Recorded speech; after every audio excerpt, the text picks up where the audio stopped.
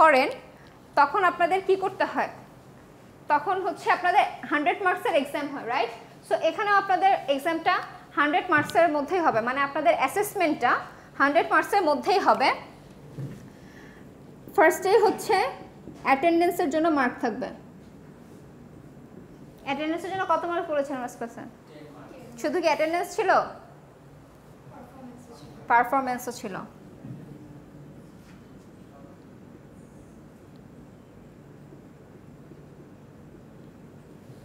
ঠিক আছে, অ্যাটেন্ডেন্স আর পারফরমেন্সের জন্য হচ্ছে আপনাদের 10 মার্কস। ওকে, ক্লাস করতে বলেছি, ম্যাম বলেছে ক্লাস করতে হবে, সকাল 10টার ক্লাসে এসে বসে থাকবো চুপচাপ, 10 মার্কস পাবেন না। যেটা আমি ক্লাসে করাবো, যখন আমি পড়াবো, তখন আমার ক্লাসে আমি যেটা করাবো সেটা ডেফিনেটলি করতে হবে আপনাদেরকে, নিজেদেরকে। ইভেন আমি যখন পড়াবো তখন আমার সাথে কমিউনিকেট করতে হবে, বুঝলে বলতে হবে হ্যাঁ ম্যাম আমি বুঝতে পেরেছি, আর না বুঝলেও বলতে হবে যে ম্যাম আমি বুঝতে পারিনি। চুপ করে ক্লাসের মধ্যে বসে থাকা যাবে না। সো যদি আপনারা দুটোই ঠিক রাখতে পারেন তাহলে হচ্ছে 10 on 10 পাবেন, যদি ঠিক না রাখতে পারেন মার্কস ডিডাক্ট হতে থাকবে। ওকে, আর একটা রুলস, এরপরে কি ছিল?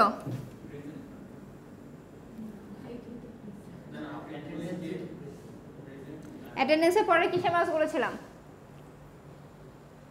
কেউ লাস্ট ক্লাসে নোট করার নাই? সিরিয়াসলি? হ্যাঁ, অ্যাটেন্ডেন্সের পরে ছিল class test. That's really very bad.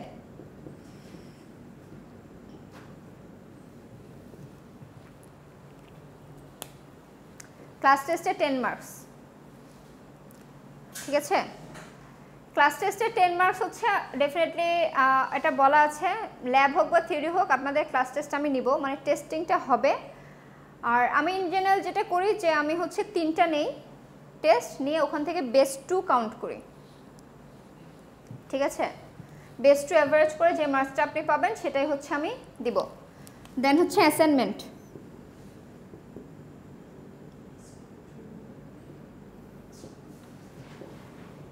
অ্যাসাইনমেন্টে 10। আপনাদের 6 মাসের সেমিস্টার, সো মোটামুটি আপনাদের আমি যে কটা অ্যাসাইনমেন্ট, 10টার বেশি অ্যাসাইনমেন্ট ইন জেনারেল দেওয়া হয় না, কারণ আমি অ্যাসাইনমেন্টগুলো একটু বড় বড় দিই। সো 10টা অ্যাসাইনমেন্ট, এক একটা অ্যাসাইনমেন্টের জন্য 1 মার্ক করে, ব্যাপারটা এভাবে মাথায় রাখেন যে 10টা অ্যাসাইনমেন্ট আমি দিব, 10টা অ্যাসাইনমেন্ট আপনারা কমপ্লিট করে আমাকে দিবেন, এই 10 মার্কস পাবেন। দিবেন না, মার্কস পাবেন না, একটার জন্য 1 মার্ক করে চলে যাবে। এবং এখানে ছোট একটা টুইস্ট আছে। আজকের ক্লাসে সাপোজ আমি আপনাদেরকে একটা অ্যাসাইনমেন্ট দিব, আজকে যারা ক্লাসে প্রেজেন্ট আছেন তাদের অ্যাসাইনমেন্টগুলো আমি অ্যাকসেপ্ট করব,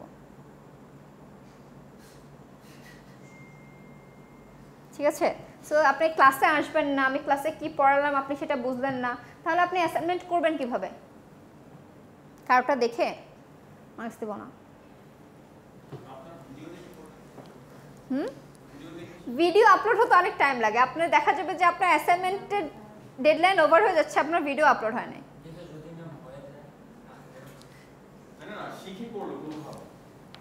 ওকে, দেন আমি সেসব ক্ষেত্রে আমি হচ্ছে নিব, টেস্ট করে দেখবো যে অ্যাকচুয়ালি উনি করছেন কি করছেন না। তো হয় শিখতে গেলে কিন্তু একেবারে বেসিক থেকে স্টার্ট করতে হয়, যে কিভাবে কাজ করছে 1 by 1 সেই জিনিসটা জানতে হয়। আপনি যদি কোনো একটা হাই লেভেল ল্যাঙ্গুয়েজ শুরুতেই শিখে ফেলেন তাহলে ওই বেসিক যে লজিকগুলো, যে একটা লজিক কিভাবে কাজ করছে, একটা ফাংশন কিভাবে কাজ করছে, এই জিনিসগুলো আপনারা ধরতে পারবেন না এবং সেই গ্যাপটা সারা জীবন থেকে যাবে। দ্যাটস ওয়াই হচ্ছে আপনাদেরকে বেস হিসাবে সিটাকে শেখানো হচ্ছে যে আপনাদের বেসটা স্ট্রং হয়ে যাক, দেন তারপরে আপনার যে কোনো ল্যাঙ্গুয়েজকে অ্যাডাপ্ট করতে পারবেন। এখন আপনাদের মনে হতে পারে যে এত ল্যাঙ্গুয়েজ কেন? লজিক সবগুলো ল্যাঙ্গুয়েজেরই সেম, শুধু হচ্ছে লেখার স্টাইলটা আলাদা, ঠিক আছে? যেমন দেখেন আপনারা যখন মানে এইচএসসিতে ছিলেন, আপনাদের অনেকগুলো সাবজেক্ট ছিল, অনেকগুলো ভার্সন আছে, কিন্তু দেখবেন হচ্ছে বাংলা মিডিয়াম দেন ইংলিশ ভার্সন, দেন আবার ইংলিশ মিডিয়াম, অনেক কিছু ছিল। কিন্তু আপনারা মানে বিশেষ করে বাংলা মিডিয়াম এবং ইংলিশ ভার্সন যেটা সেম বুক ফলো করতো, শুধু লেখার স্টাইলটা কি ছিল, একটা বাংলাতে ছিল আর একটা ইংলিশে ছিল। সো আপনাদের ল্যাঙ্গুয়েজের ক্ষেত্রেও সেম, লজিক বা আপনারা যেটা করবেন সেটা সবই সেম, শুধু ওই লেখার স্টাইলটা ডিফারেন্ট, ঠিক আছে, ল্যাঙ্গুয়েজটা জাস্ট ডিফারেন্ট। এই জন্যই হচ্ছে বিভিন্ন ধরনের ল্যাঙ্গুয়েজে ক্রিয়েট হয়েছে। আর দেন নেক্সট আরও কিছু হচ্ছে, যেমন হচ্ছে বললাম বেসিক লজিক যদি আমরা জানি তাহলে অ্যাডভান্স কাজ আমরা করতেই পারবো, ঠিক আছে। এই জন্য অ্যাডভান্স লেভেলের ল্যাঙ্গুয়েজগুলো ইউজ করা হয়েছে, যেগুলোতে বেসিক কাজগুলোর ফাংশনগুলো ক্রিয়েট করা আছে, শুধু আপনি সেটাকে ইউজ করে কাজ করবেন।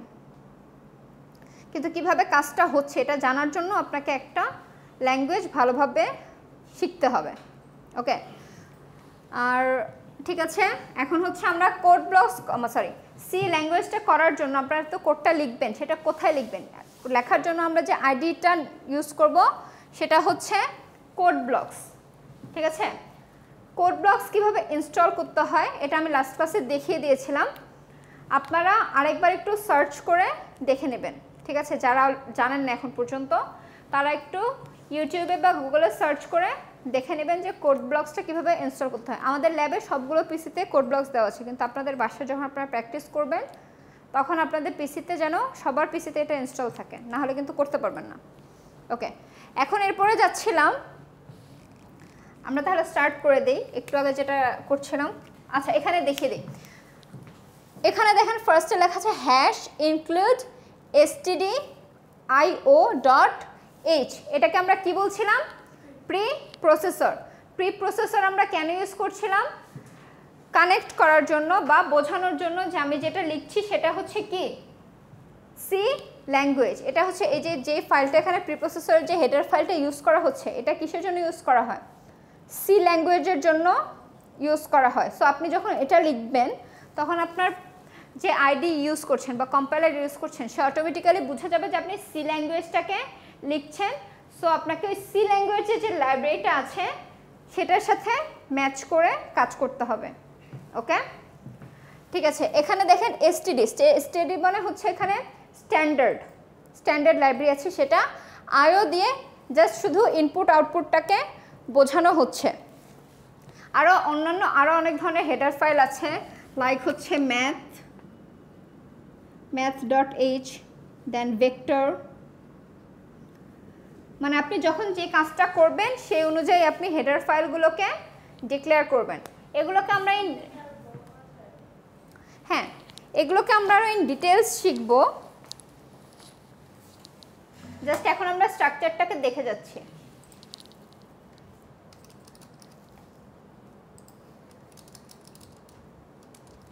ইজ ইট ওকে? ওকে। তারপরে যেটা ছিল এটা ছিল আমাদের প্রিপ্রসেসর। এইটুকু হচ্ছে, এই হোল থিংটা হচ্ছে আমাদের মেইন ফাংশন। ফাংশন কি? ফাংশন হচ্ছে আপনি একটা কাজ কিভাবে করবেন সেই প্রসেসগুলোকে রেডি রাখা, মানে করে রাখা, যে আমি একটা কাজ করব, এই কাজটা এই প্রসেসগুলো ফলো করে করব, এটাই হচ্ছে আমাদের ফাংশন। তাহলে এটা হচ্ছে মেইন ফাংশন এটা আমাদের। আর ইন্টিজারটা আমাদের কি ছিল এখানে? যেটা সেটা হচ্ছে আমাদের ডেটা টাইপ। আমরা সবসময় ডিক্লেয়ার করি ফাংশনগুলোকে কি ডেটা, মানে কি টাইপের হবে বা কি টাইপের কাজ করবে, কি টাইপের ডেটা নিয়ে কাজ করবে, সেটার জন্য আমরা ডেটা টাইপটাকে ইন্ট্রোডিউস করছি। আর এখানে দেখেন মেইন ফাংশনের ক্ষেত্রে আমরা বলেছি যে দুই রকমের ডেটা টাইপ আমরা ইউজ করি নর্মালি, একটা হচ্ছে ইন্টিজার বা ইন্ট, আর একটা হচ্ছে ভয়েড। জাস্ট এটা মনে রাখবেন, কেন করি কিভাবে করি এটা আমি ডিটেলসে বলবো। তাহলে আমরা দুই টাইপের ডেটা নিয়ে, মানে আমার মেইন ফাংশনটা দুইটা ডেটা টাইপ নিয়ে কাজ করে, একটা হচ্ছে ইন্টিজার, একটা হচ্ছে ভয়েড, ওকে। আর ফাংশন লেখার যে রুলস, যেটা মানে কিভাবে আপনি বুঝবেন যে এই জিনিসটা যেটা লিখছি সেটা ফাংশনের ক্ষেত্রে লাস্টে দেখবেন অলওয়েজ একটা ফার্স্ট ব্র্যাকেট থাকবে, main first bracket, that means main is a function, ওকে। দেন আমরা ফাংশনটাকে স্টার্ট করে দিচ্ছি। এখানে আবার একটু আগে আপনাদেরকে দেখালাম যে ডেটা টাইপগুলো আমাদের ছিল। ডেটা টাইপগুলো কী কী ছিল? ফার্স্টে ছিল হচ্ছে ইন্টিজার, দেন আমরা দেখলাম হচ্ছে ফ্লোট, দেন ক্যারেক্টার, রাইট? তাহলে ইন্টিজারটাকে আমরা মানে লিখি হচ্ছে ইন্ট, ফ্লোটটাকে আমরা টোটালি ফ্লোটে লিখি, অ্যান্ড দেন ক্যারেক্টারটাকে ফাইনালি লিখি হচ্ছে আমরা এইভাবে ক্যারেক্টার, ঠিক আছে? সবগুলোকে আমরা সংক্ষেপ করে নিচ্ছি, শুধু ফ্লোটটাকে আমরা সংক্ষেপ করি না। গেল। এখানে যেটা লিখেছিলাম যে আমি একটা ইন্টিজার টাইপের ডেটা নিব, সেটা আমি কোথায় স্টোর করব? এটাকে আমার একটা ভ্যারিয়েবলের মধ্যে স্টোর করতে হবে। এখন ভ্যারিয়েবলগুলো কি কি, কিভাবে আমরা ভ্যারিয়েবল ডিক্লেয়ার করি, এই জিনিসটা আমরা দেখব।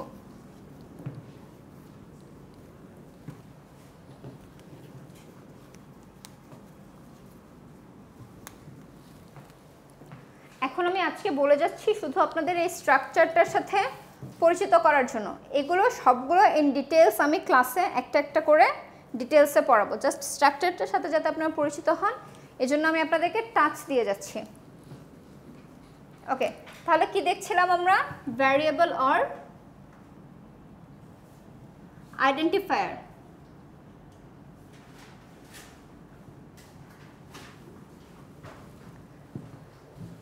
একটু আগে আমরা দেখেছি যে আমরা অ্যাডিশন করার জন্য অনেকগুলো যখন অ্যাডিশন করতে চাচ্ছিলাম তখন আমরা কিভাবে ভ্যারিয়েবল ডিক্লেয়ার করছিলাম।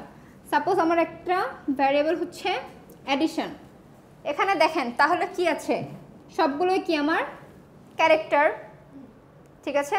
সবগুলো ক্যারেক্টার। তাহলে আমরা যখন ভ্যারিয়েবল ডিক্লেয়ার করব তখন আমরা কি ইউজ করব? উই ক্যান ইউজ কি? ক্যারেক্টার। ক্যারেক্টার বলেন, অ্যালফাবেট বলেন, লেটার বলেন, যেটাই বলেন সেটাই, ঠিক আছে? ঠিক আছে, এরপর আমরা কি দেখলাম যে আমরা এভাবে অ্যাডিশন 1 আমরা এভাবেও লিখতে পারি, কিন্তু আমি যদি লিখি 1 অ্যাড তাহলে সেটা অ্যাকসেপ্টেবল না। তাহলে কি হচ্ছে, আমরা ক্যারেক্টারের সাথে সাথে কি ইউজ করতে পারছি? ডিজিটস বা নাম্বারস।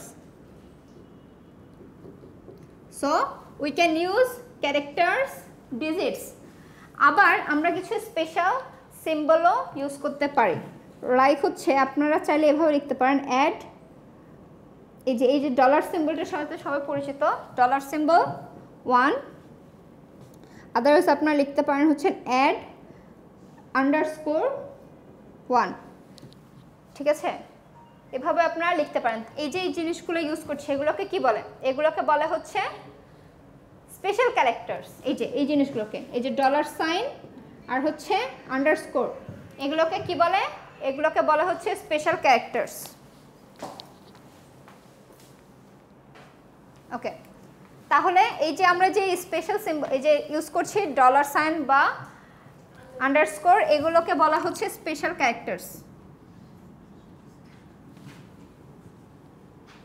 ঠিক আছে? তাহলে আমরা কি কি ইউজ করতে পারছি? আমরা ক্যারেক্টার্স ইউজ করতে পারছি, ডিজিট ইউজ করতে পারছি, স্পেশাল ক্যারেক্টার্স ইউজ করতে পারছি। তাহলে এগুলো সবগুলো দিয়েই আমরা কি করতে পারবো? ভ্যারিয়েবল ডিক্লেয়ার করতে পারবো। এখন কিছু কন্ডিশন আছে, মিনিমাম লেন্থ মাস্ট বি কি হবে? 1 হতে হবে। So minimum length is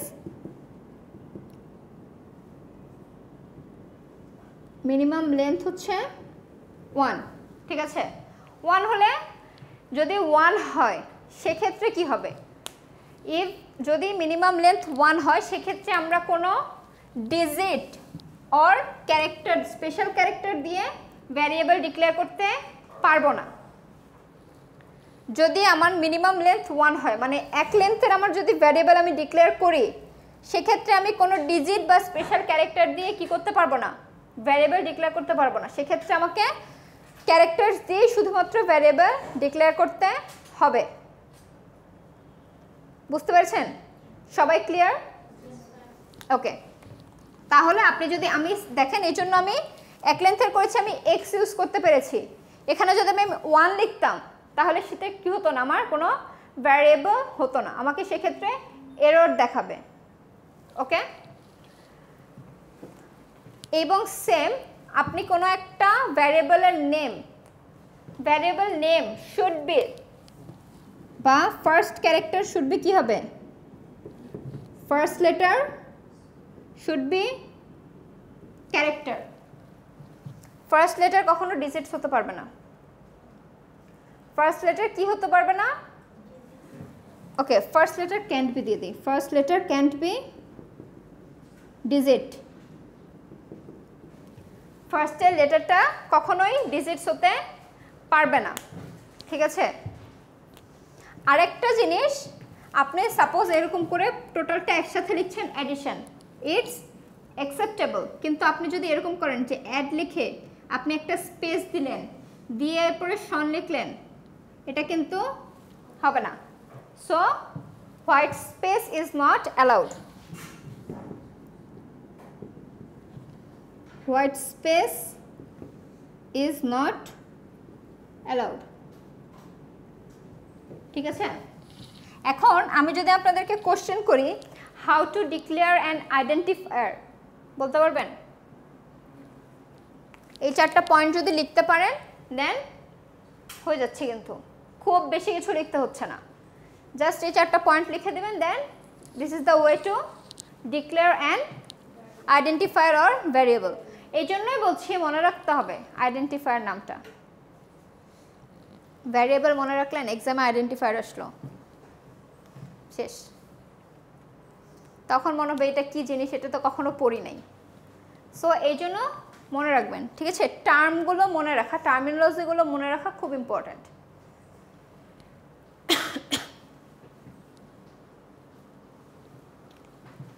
okay, এটা ডান সবার, লিখে নেন সবাই। আপনারা যদি চান এই জিনিসগুলো আপনারা নিজেদের ল্যাঙ্গুয়েজে লিখবেন, ইউর মোস্ট ওয়েলকাম, কোনো প্রবলেম, আপনি নিজেদের মতো সাজায় লিখলেন, বাট মেন পয়েন্টটা, কি পয়েন্টটা ঠিক থাকতে হবে সবার। এটাই না যে এটা ম্যাম লিখে দিয়েছে এটাই হচ্ছে মেমোরাইজ করতে হবে, নো, সবার মেন কি পয়েন্টটা ঠিক থাকলেই চলবে।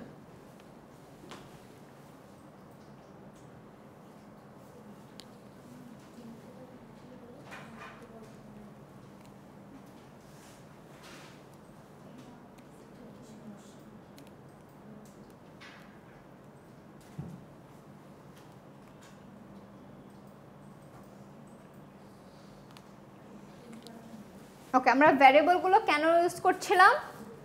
কোনো একটা ডেটা যেটা আমরা নিচ্ছি সেটাকে স্টোর করার জন্য। সো আমি এখানে একটা ভ্যারিয়েবল ডিক্লেয়ার করেছিলাম, ইন্টিজার টাইপ ভ্যারিয়েবল, যেটা আমি এক্স ছিল, অ্যান্ড দেন এটার মধ্যে আমি কি করেছি, এটার মধ্যে আমি 10টাকে স্টোর করেছি। এক্স ইকুয়াল টু 10 মানে কি, এক্সের মধ্যে 10টাকে স্টোর করা। এক্সের ভ্যালু তাহলে এখন কত হয়ে গেল? 10। এটা ক্লিয়ার? হ্যাঁ। এখন আমি আপনাদেরকে একটু আগে বলছিলাম যে ইনপুট আউটপুট, ইনপুট আউটপুটের মধ্যে কি থাকে? ইনপুট নেওয়ার জন্য আমরা যে ফাংশনটা ইউজ করি সেটা হচ্ছে স্ক্যানএফ। এটা হচ্ছে আমরা ইনপুট নেওয়ার জন্য ইউজ করি, ঠিক আছে। আর আউটপুট শো করার জন্য আমরা যেটা ইউজ করি সেটা হচ্ছে প্রিন্টএফ, ঠিক আছে।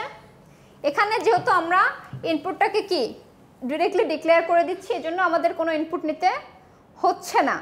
এই জন্য আমরা এটাকে যদি শো করতে চাই আমার ক্লায়েন্টদেরকে বা আমার ইউজারদেরকে, এই জন্য আমরা লিখছি প্রিন্টএফ। এখন এখানে দেখে ইনপুট নেওয়ার জন্য, আর ইয়েস কেউ কিছু বললেন?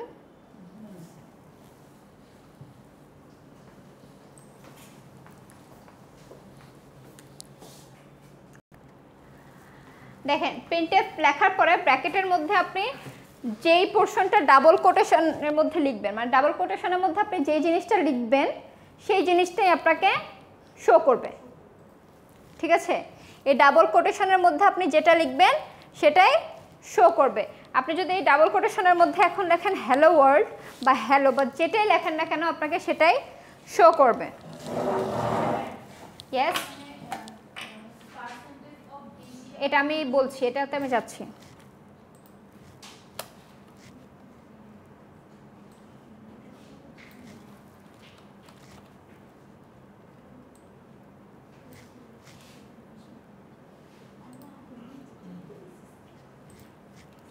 ওকে,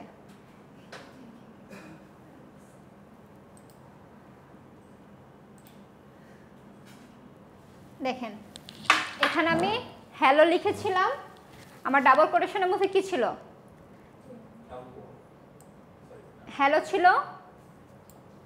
সো আমার হ্যালোটাও কি হচ্ছে? শো করছে, এবং ওটাতে পড়া যান, টেনে ওটা পড়া যান। সো যেটা আমি ডাবল কোটেশনের মধ্যে লিখবো এটাই শো করবে, এটা মাথায় রাখবেন। ওকে, এরপরে দেখেন আমরা যে ডেটা টাইপগুলো দেখলাম, এই ডেটা টাইপগুলোকে আউটপুটে শো করার জন্য হচ্ছে কিছু সিম্বল আছে। যেমন হচ্ছে এখানে একটা ইউজ করা হয়েছে, এই সিম্বলগুলোকে হচ্ছে আমরা ইউজ করে থাকি। এখন যদি আমাদের এটা ডিজিট হয়, মানে যেটা আমরা দেখলাম ইন্টিজার টাইপ, ইন্টিজার টাইপের জন্য আমরা ইউজ করি কি, ইন্টিজার টাইপের জন্য হচ্ছে percentage of D, percentage of D. দেন আমরা কি ইউজ করছি, ক্যারেক্টার, ক্যারেক্টারের জন্য পার্সেন্টেজ অফ সি। আরেকটা হচ্ছে আমরা ইউজ করব ফ্লোট, ফ্লোটের জন্য কি হবে, পার্সেন্টেজ অফ এফ। ঠিক আছে, সো এটা দেখেন, এই জন্যই আপনি ফার্স্টে এই যখন আপনি হচ্ছে ডাবল কোটেশনের মধ্যে পার্সেন্টেজ অফ ডি লিখবেন, দ্যাট মিনস আপনি চাচ্ছেন যে আপনি একটা ইন্টিজার টাইপের ডেটাকে শো করবেন আপনার ইউজারকে। ব্যাপারটা বুঝেন, কোটেশনের মধ্যে যে ভ্যালুটা আপনি চাচ্ছেন যে সেটা আপনি শো করবেন, কি শো করবেন সেটা হচ্ছে আপনি তারপরে কোটেশনটা শেষ করে কমা দিয়ে লিখছেন যে আমি এক্স শো করছি। ঠিক আছে,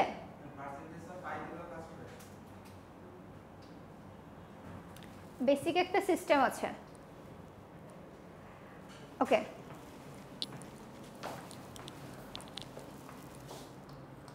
রান করার পরে আমরা দেখতে পাচ্ছি যে দুটো কি হচ্ছে, সেম লাইনে দেখাচ্ছে। তাহলে কি হচ্ছে, আমাদের একটা নতুন লাইন ক্রিয়েট করা দরকার।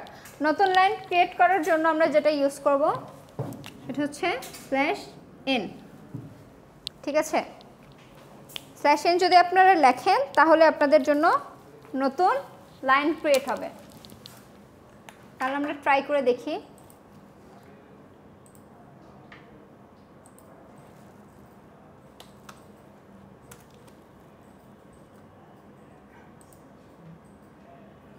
দেখেন,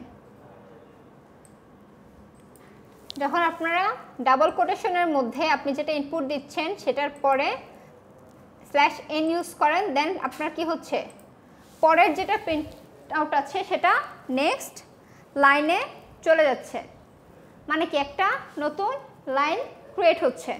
আপনি যদি আবার এটাকে রিপিট করেন, দুইটা /n দেন, তাহলে দেখেন কি হবে,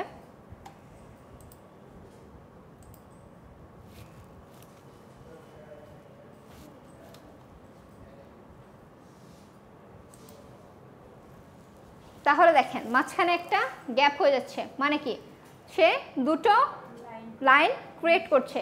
এরকম আপনারা যতগুলো দিবেন ঠিক ততগুলো লাইন ক্রিয়েট হবে। ঠিক আছে, ক্লিয়ার? এভাবেও আপনারা হচ্ছে লাইন ক্রিয়েট করতে পারবেন।